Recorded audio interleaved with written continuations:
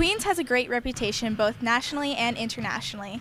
It was this reputation that brought Ivo Dramov here, and now the second-year libero feels right at home for the Queens men's volleyball team. My name is Ivo Dramov. I'm in second year in Commerce. I play volleyball and I'm a libero.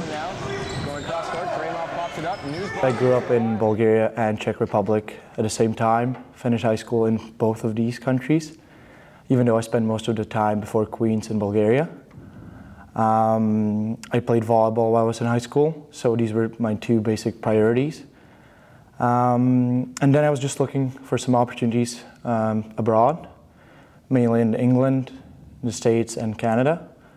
And then I found this awesome program with a really good volleyball team, contacted Brenda, the Queens men's volleyball coach, and it all just worked out. For a lot of people, adjusting to university is enough of a challenge. For Ivo, moving halfway across the world was an even greater adjustment. The differences he experienced made him not only grow off the court, but also on the court as he moved into the starting lineup. Last year was my first time in Canada, so it was even more kind of, not awkward, it was just really different. Everything is different from Bulgaria to Canada, and there was a lot of adjustments I had to make, but it's definitely worth it. Now I feel the change, like I feel 1 year of experience here. I feel that everything's easier for me, school-wise, volleyball, communicating with people, everything, my social life. So it was just a big adjustment to make. Never been in a country like that. But I like it, love it so far. The dump, good save, Dramov. I was injured last summer, the summer before that, so 2 years ago. So I wasn't in very good shape when I came here at the beginning of the year, but continually, like in the next few months, I got better and better, and then I guess I earned Brenda's trust and I started to get more playing time. Beginning to move into the leadership role, Dramov was able to plan a trip back to Bulgaria with the team. Not only a chance to improve the Gales' skill, but also a chance to bond with the team. When I came here, I heard that the team plans or travels once in 3 or 4 years to Europe, on a European trip, to bond the team, to play some European teams and get ready for the second half of the season. So I was like, it was just an idea at the beginning. I was like, let's go to Bulgaria. And she was like, okay, but nothing more than that.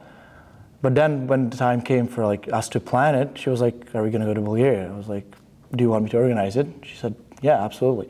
So I talked to my dad and all the people I needed to talk to in Bulgaria, and we just started to put it all together and organizing the entire thing. And it all just worked out perfectly, and she was happy with the plan. The Queen's Athletic Department was happy with the plan, so it just happened. Thompson to serve, puts it off the tape and over, but it's going to be a news bomb.